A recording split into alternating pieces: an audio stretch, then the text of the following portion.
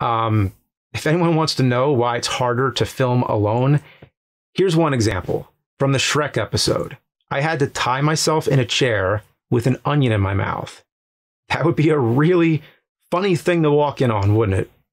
I'm going to try to tie myself all in one shot with the camera running and burning all this film, man.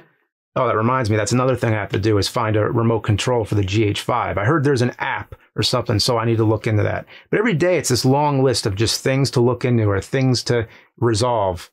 But that damn onion would not stay in my mouth. And anytime it would fall, well, I had to untie myself and start all over. Jesus Christ. Fuck! There goes the onion. Fucking shit!